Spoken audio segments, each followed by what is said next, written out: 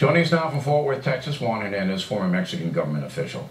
So if Mrs. Maldonado is not released tomorrow, Friday, and no evidence is, put forth against her, I think many Americans are going to boycott Mexico. Would that be fair, Mr. Hernandez? Of course we don't boycott Mexico. Mexico is our friend.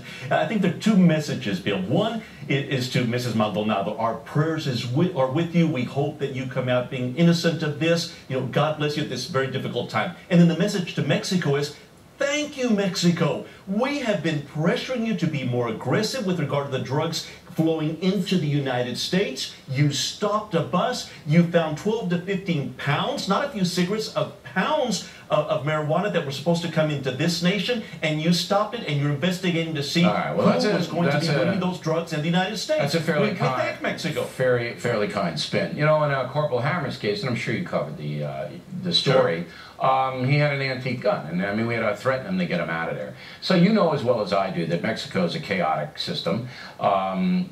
In 2011, 113 Americans were murdered in that country. One person every 30 minutes is murdered in Mexico. It's more violent than Afghanistan and Iraq. And you're telling me that this system down there is okay with you? Mexico is a sovereign nation. Mexico is a land of laws. Mexico's crime is down between 14 to 40%. Tourism is up, Bill. It is up around 10 billion now going down to Mexico. And by the way, thank you, Mexico, again, about over 10 billion of Mexicans coming to the United States as tourists to spend their money. Mexico is our friend. We shouldn't be boycotting Mexico. We need to work with Mexico on this very serious problem of drug trafficking. Well, listen, I agree with that, but I think that there's so much corruption and bribery there, so many bad things happening there. I'm not going to go there. I want to go there. I got a friend who lives in the Mayan Riviera. Invite me down there. I want to go down. I'm not going to go down because I don't believe I don't believe they're our friend. I mean, you do, I don't. But Mrs. Maldonado, this is outrageous. Last person on the bus. Nobody saw her carrying anything. This was professionally strapped under her seat. The woman's 7 children, she has grandchildren, and she's a kingpin drug smuggler of 15 pounds. You buying that, Mr. Hernandez? Are you buying that?